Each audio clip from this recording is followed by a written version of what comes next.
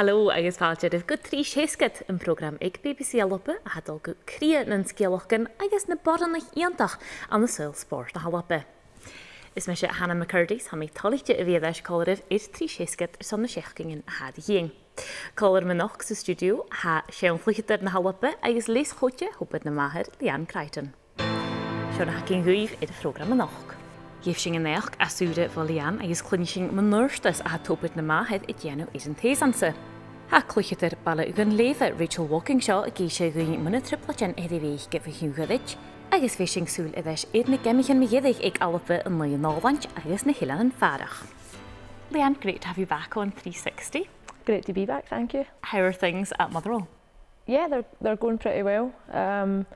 We've had a tough start to the season, not to throw that in and have a pity party too early on, but certainly some challenges that I think last season looking back, we've certainly given a better account of ourselves so far. The games have been tough, but the improvements in the team have been really good. Other than the Celtic game was probably the one game that we were bitterly disappointed at the account that we gave of ourselves, albeit Celtic, we give credit to them because they're a top side.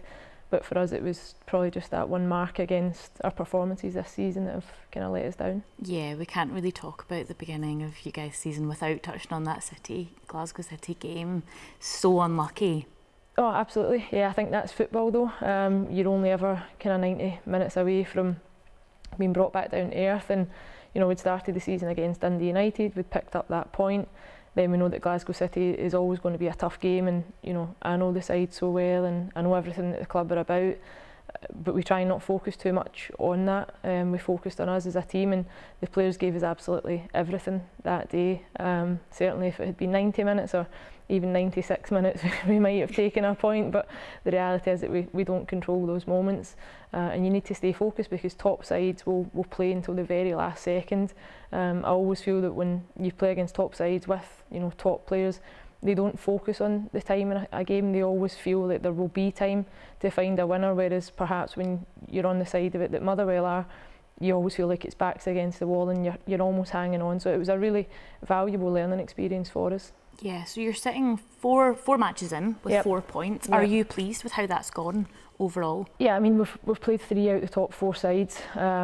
As I say, we picked up a point against Dundee United. We fell short against Glasgow City. The biggest result was the Hibs game for us, which again last season were a side that took a number of goals off of us.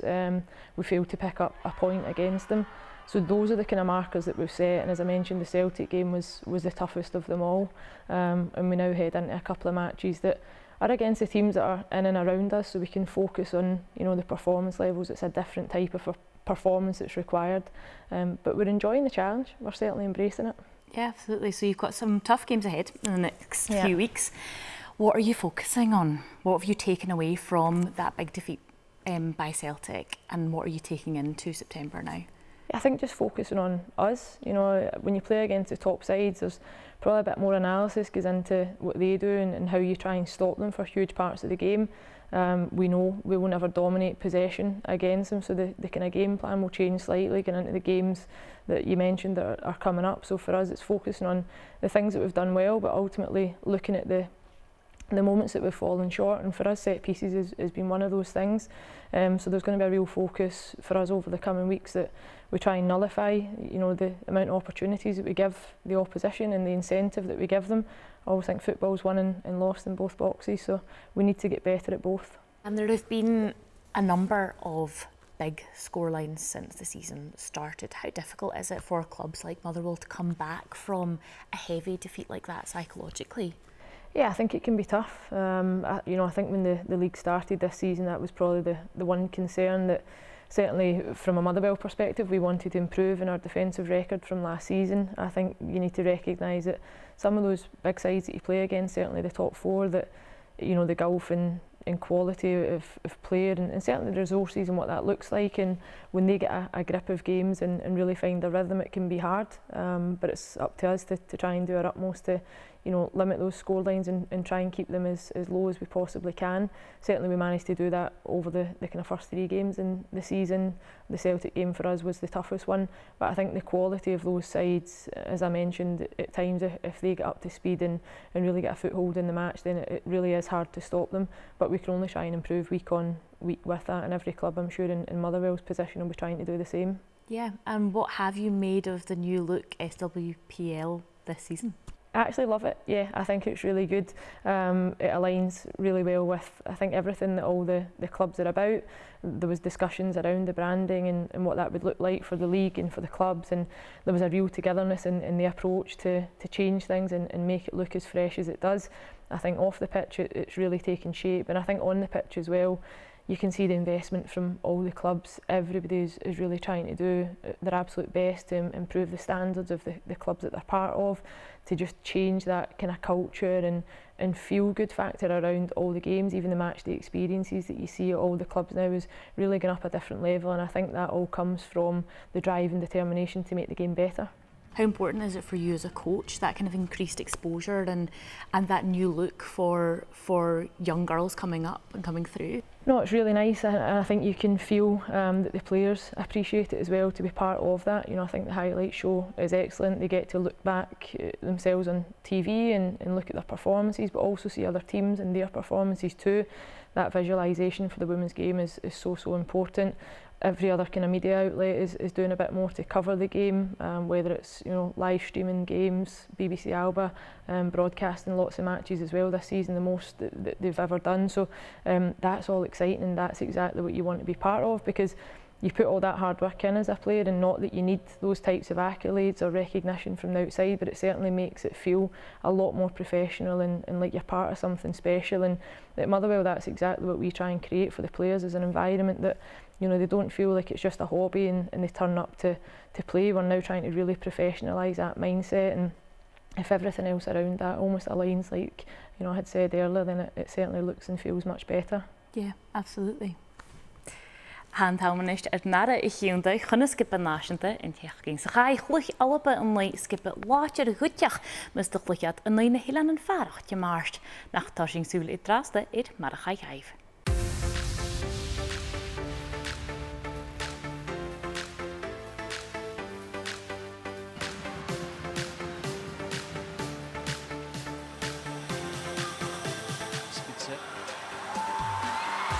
Van de Donk, het Miedema, Sarho.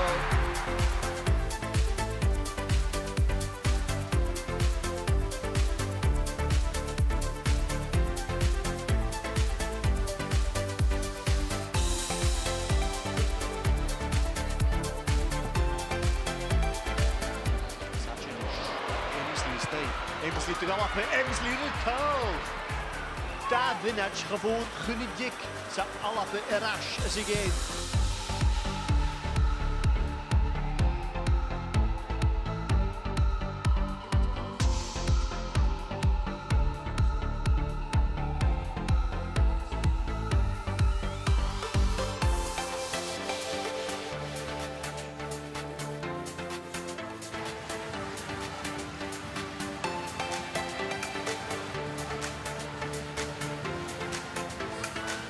Toirt, het lachbied of alle van de Donk is de korm. Oh, is geharing schachert door de vost.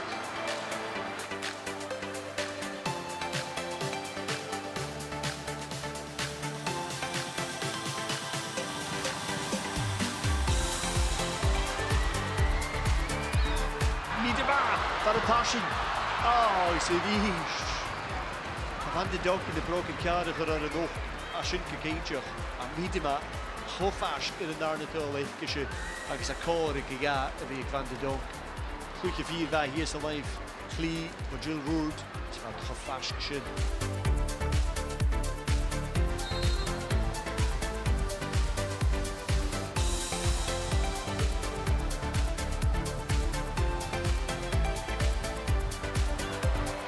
Dan komen we zo gekleerd Emsley, Domselaf, An Olaind, Reekin van Domselaar, misschien gaan we allemaal gaan jullie eens maar op halen voor een games die Fàrach in jaar nu.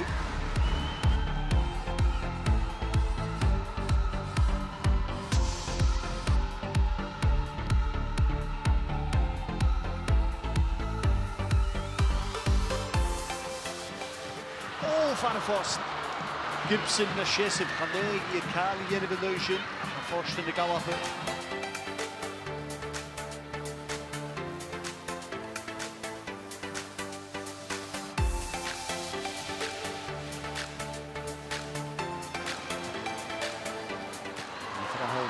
Michael Eugene Winnie. Palma. No Mitchell and Ish. Then tight. And Gayuri. Gibson. Oh, for the Tashin. Stjachlish. Habal the state.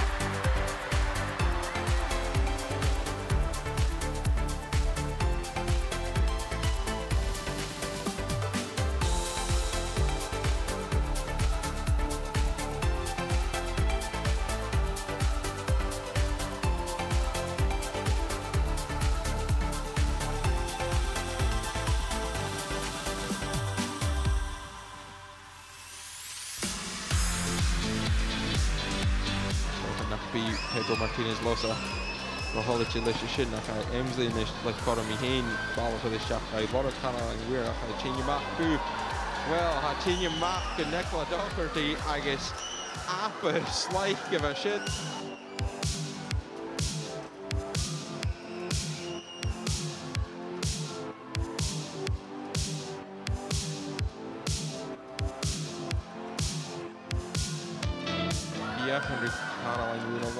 Panic actually Cuthbert.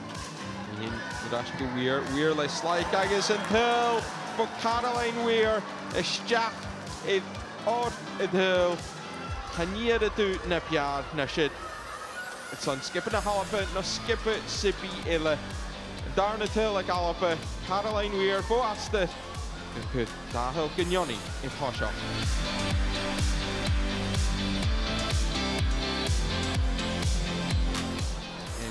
Actually, the check the full Suez ball of Bheir, a shit good Caroline we're appreciating his jack either about and that's good Cuthbert, I guess, after slight Scanial for Erin Cuthbert.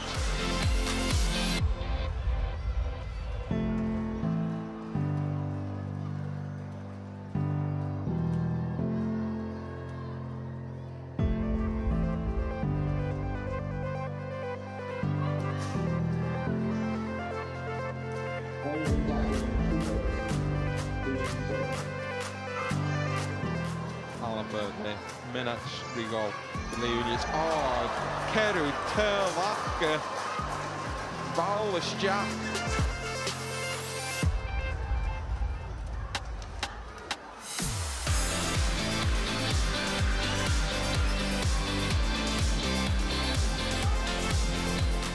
Bowlish Jack Màthar.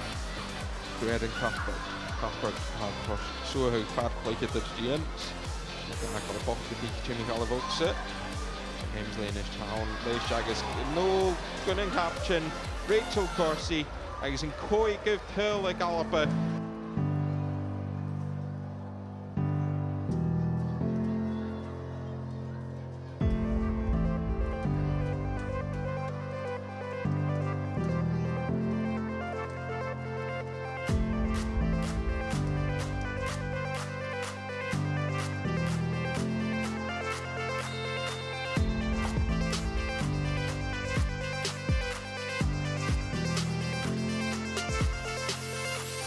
Lachlan and Durusek, Christy Morach, Machem Nor.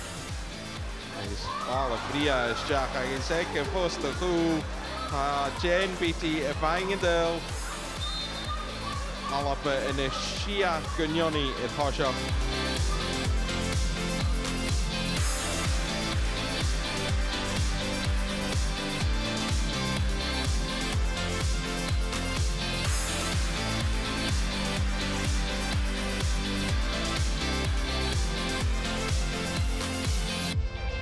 So Leanne, let's start with last Friday's match against Netherlands. 2-1 is actually not a bad result for Scotland on paper against a really strong side. No, you're right. I thought it was a really good performance.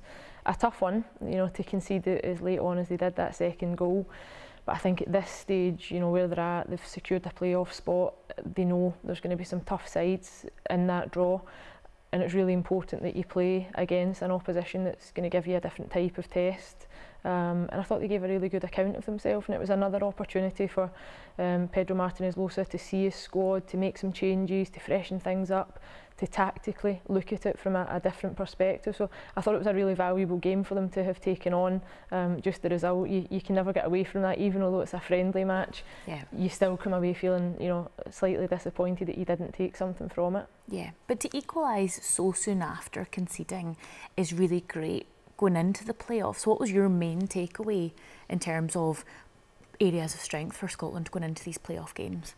I think they just look like a much more collective unit. I think over the last number of camps that they've been together, you can see that there's a change in the identity and the way that they're looking to play. I think the manager's had a lot of time to spend with the group and bed down his philosophy and what he expects from the players. And I think the fact they've had some of their strongest players back in and performing well. You know, there's been some injuries, so to see the likes of Emma Mitchell return to the squad, Fiona Brown to come back in, who've been huge players over the last number of years, so that's given the squad a boost.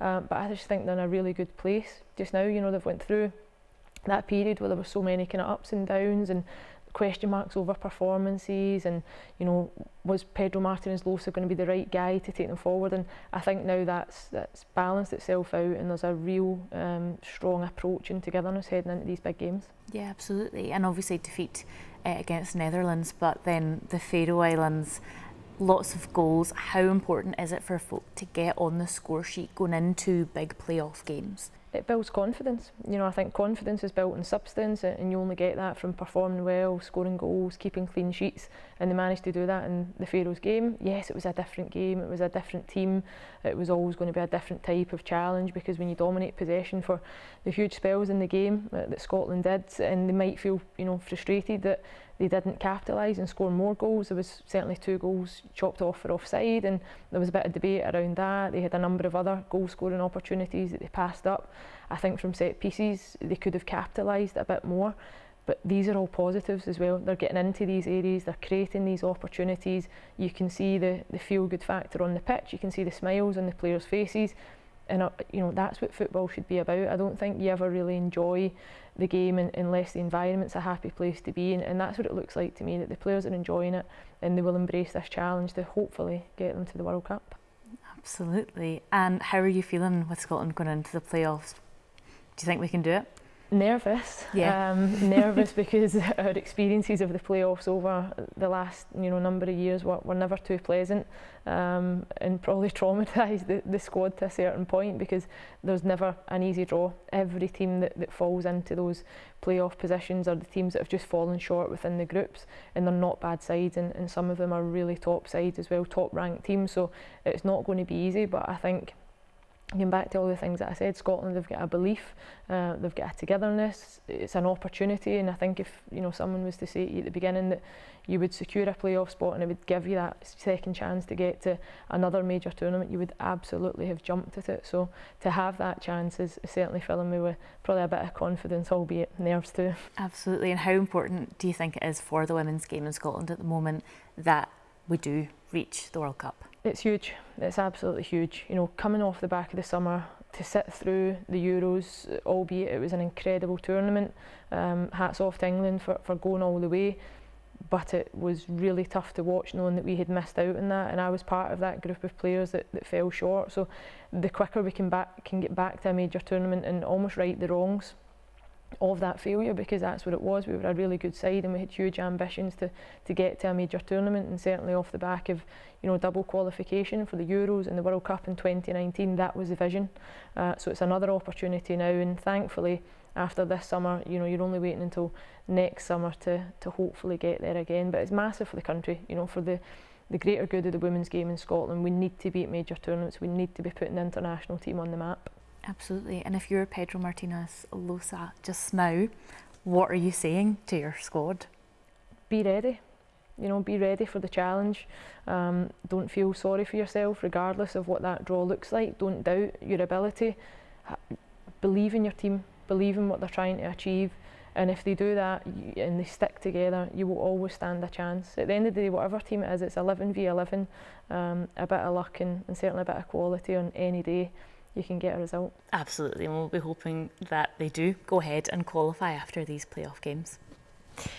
Leanne Rachel Walkingshaw dat na Bheir na bhí cluicheadair skippe in Olaind Baile Dhunlèibhe.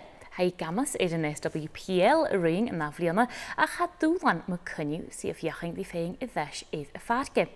Bhúin sinne the Rachel is an thugaibh amach mun hadal.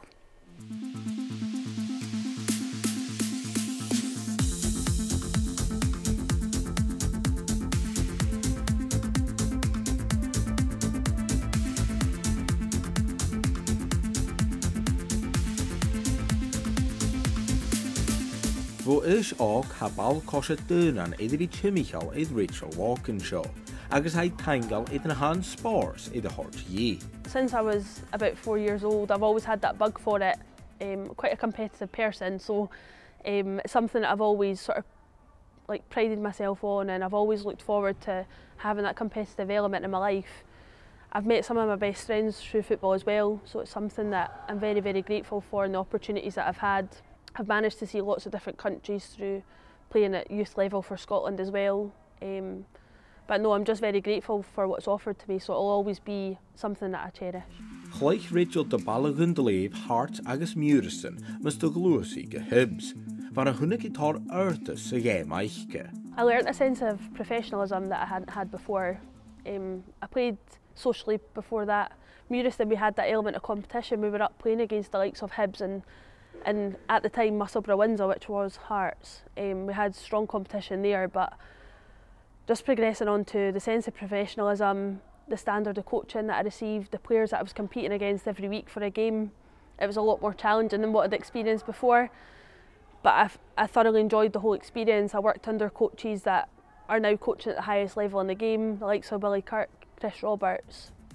I just learnt so much from them, and it pushed me on in my career the whole time I was there. As Joey u gopur go crwy idd na skill yn eich gael hibs, chluich Rachel còmhla Spartans o son grisiach, par a dwi bec an eulos an y fi na coache. Yn oes yn glwys go hart, skippe a fa pwcht agos an art go go cholanwg, agos fa fiach yn di skippen yn ban a fiag ysdiach gan yn cori yn chlubba. It's fantastic. I think it's something that the game needed long before it actually achieved it. Even back to my days at Hibs, I think that would have been a fantastic time with the success that the club had at the time to fully integrate it with the football club, which obviously didn't happen, but becoming a part of that at Hearts was fantastic. Having the backing of the club to allow us to play at the stadium. We were one of the first teams to repeatedly play at a stadium. And the year that we won the league as well was the year that we fully affiliated with the club, which then allowed them to progress on to the semi-professional and sort of professional element that they've got now. So it's fantastic to just have those opportunities that we never really had at the beginning. Ha Rachel yn s-chluicheadair yn clwb a haid i fi lentang fat a Bheir, Baile Dhunlèibhe. Wyd saw Rachel is nach dys mynd I fi gynnwryngi sy'n y gianw. Yeah, I've always been a fan of the club. I used to come to the games at the weekend with my brother and my dad. Hold a lot of special memories here over the years. Don't get me wrong, the club has went through a lot of changes in that period, but being able to play for the club that you've always supported is always going to be an honour for me. It's always going to be something that I'm very grateful for. I know previously they had a women's team here, however, as you said earlier, the game has changed so much, and the opportunities that people are given now, it just seems like a perfect time to come along and play for the team that I've supported all along.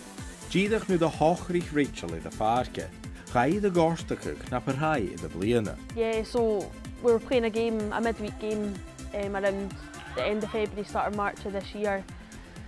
It was just a very odd injury that I've received. I was just running past a player down the wing and my knee just decided to give way. So since that moment I tried to come back and join in pre-season about June time, didn't quite work out. I ended up paying for a private MRI scan to see what was going on because something just didn't feel right. From there, I'm now on a waiting list for about 15 to 17 weeks for a consultation. So it's been a very long process, very frustrating, but it's something that I've never really had to experience before. This is the first time that I've ever had an injury of this sort of spell or this sort of severity level. Sometimes I find it challenging, sometimes I don't, I just try and get on with it, but it's definitely a new experience for me that I think is really important to raise awareness of, because a lot of people don't understand what it can be like being behind the barrier of a pitch instead of being on it. the club have supported me as much as they can. Obviously, you go through periods where it does become a bit lonely, you do feel a little bit isolated, especially week in, week out when we're winning games and they're coming to training twice a week. You can involve yourself as much as you want, but sometimes it is hard to try and motivate yourself to come along when you're not being fully involved into things. And that's not through anybody's fault, that's just unfortunately the way that it is sometimes. But yeah, the girls have been great. A great group of girls here that have always supported me since the moment it happened, so I can't really thank for more than that. Oedden yn hai ynrwnach da Rachel a fechking yn skippe a genu gleifau de Fàrach, a ta ha isio favours on cochonol trug, agus planner son feingydd as a cluich. At the beginning of it all, I think I was very naive about it. I thought, well, it's happened now, I'll get an appointment, then I'll get it done and this will all happen, and it's not been that at all. At times I have found it very difficult. I try to take it week by week, so at the moment every day when I get home from work I'm going home checking the letterbox for the letter to see if it's there, checking my phone to see if I've received a call from anyone. So in terms of that, I think sometimes I'm being a little bit impatient. Due to obviously COVID, things are backed up more than normal. But as I said earlier, just trying to fill my time by maybe helping younger players come through and try and keep my mind busy as well, but also stay involved in the game in maybe a slightly different way. At sa I gal big an h-Dràsta, ha Rachel account id root an Eileanan còmhla di Baile Dhunlèibhe. Ha I doper chochi agus daleithanas an Eileanan a háiscug, còmhla a club. Yeah, it's something I'd love to do when I stop playing. I'd obviously love to manage Livingston when I'm older. Just being a fan of the club, I think that would be fantastic. But being injured, it's given me other opportunities. The people at the sort of men's side of the club have been fantastic. I was given opportunities to go and do commentary a couple of weeks ago, which I never thought I'd be able to or be asked to do at any point. But being able to take up coaching again is something that I absolutely love. But obviously playing at various different levels, it's very hard to try and find the time to do that alongside your own training. So I see that as a massive positive, and it's something that I'm actually really enjoying. A Baile Dhunlèibhe táisce gléibh an téisansa, agus a Rachel son a bhín a fáiste. A chunne sin, bhí a chula pís taich go súringi gan skippe. I just hope the girls still continue to enjoy it, still continue to every week try their best and represent the club in the way that it should be represented. I think they've definitely got the potential to go on and push for promotion this season and make that step up. I think we've learnt a lot from last season and even the season before that, where we know what we need to do and try not to get ahead of themselves. So sometimes last season when we were performing really well, I think sometimes we got ahead of ourselves slightly, but I can see a complete different mindset this season where we take it week by week and we focus on what we're doing and not sort of listen to the noise that's all around us. But no, I really want them to get promoted, and I just can't wait to join them back on the pitch.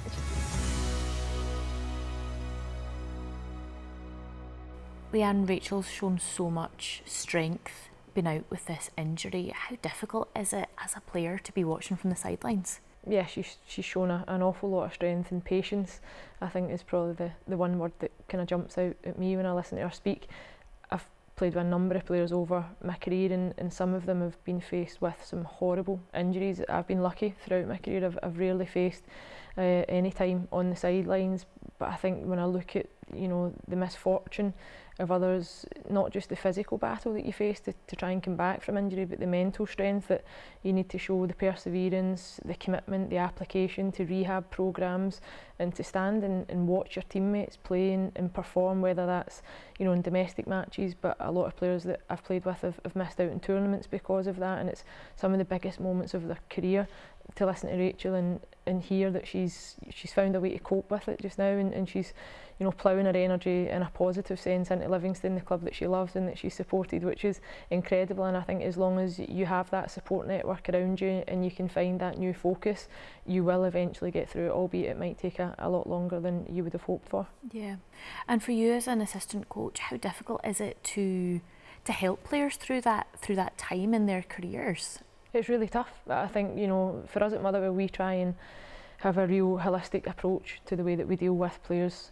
For me, it's not ultimately about the player. It's about the person and looking after them and their well-being, their health on and off the pitch. You know, and we try and show a real interest in what that looks like off the pitch, and we try and prepare them for moments that they might be faced with adversity in their career, because it's very rare that you go through an entire career without, you know, ups and downs along the way. So it's preparing them for those moments and offering that level of support as well. And you know, they do find themselves on the sidelines and they're having to support their teammates, showing that level of empathy and understanding that you don't force them to do things that they don't want to do. Some players might be comfortable coming to every training session and they want to be part of that. Other players might find that, you know, taking a step back and having a more distant approach to their recovery and their rehab is better for them. So it's never, you know, one size fits all when it comes to that type of recovery, or for any reason that you would miss out in football. But that comes down to understanding the person as well. And I just hope, listening to Rachel as well, that she manages to find a way back to football really soon, because, you know, time can be everything. Yeah, absolutely, and we wish her a really speedy recovery. Her club, Livingston, are obviously doing really well in the championship at the moment and looking for promotion. Basically, how good is that to see that kind of drive and hunger of people really trying to get into the SWPL and get up there? It's excellent. You know, and Livingston are associated with a men's top flight club as well, and I think that always helps. That gives you that drive and determination that you want both the men's and the women's teams to align, that you want them to be in the top flight.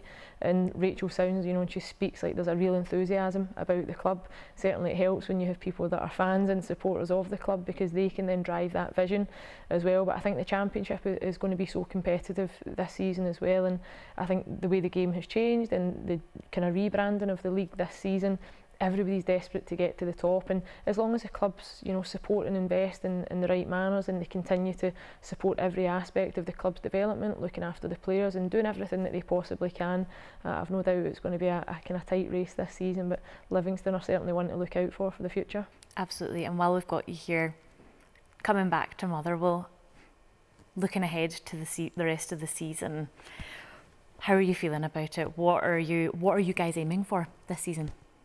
To describe, I'm really excited. You know, I think that's the main focus in the way that I feel every game, every week, you know, every training session. I'm excited to get on the pitch. I'm excited for the players to continue learning and developing, and we've got aspirations. You know, top 6 would be incredible if we could go and nail that down, but it's going to be really competitive. There's some top sides, the newly promoted sides as well. You know, Glasgow Women have come up, Dundee United have given a really strong account of themselves early on.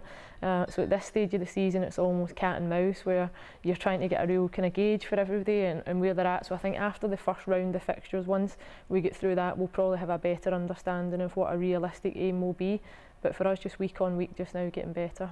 Yeah, absolutely. And you've got Rangers at the end of the month, I think, Partick Thistle coming up, yep, and Glasgow Women's in between. That's a tough run, but 2 of those games at home, how much of a difference does that make for you guys? Yeah, I think this Sunday we'll travel to Partick Thistle, yep, which will be a tough challenge. They were a side that we had some really good battles with last season, and there wasn't a lot between the sides. We probably felt that we could have maybe, you know, got more out of the games, but that was credit to Partick Thistle and the way they kind of had our number over the course of those matches. And I think, you know, Sunday's a good opportunity for us to see how they've improved this season. And as you mentioned, the 2 home matches that, you know, we play our matches this season at K Park in East Kilbride, which is a great venue for us. It's a new surface that's been relayed throughout the summer, so it suits us perfectly for the style of football that we want to play in it. If we can take, you know, a number of points at home this season, it will always give you a chance in finishing in those higher league positions. So we're looking forward to it. Absolutely, we'll be keeping an eye on those scores, and good luck to you for the rest of the season. Thank you so much. Well, sin hacking gwyf yn noch yn nacheching Baile McConnell codium sa studio san sùil-choicheadair na mierfilach megedig fi ag lwch leisian na Halba. Ag sin, dian cínteach gyfeitiw Leanne BBC Alba gus dian o cínteach na cailsiw program sa bí di 3 hysgyd. Hi sy'n sif yn nachwyrus.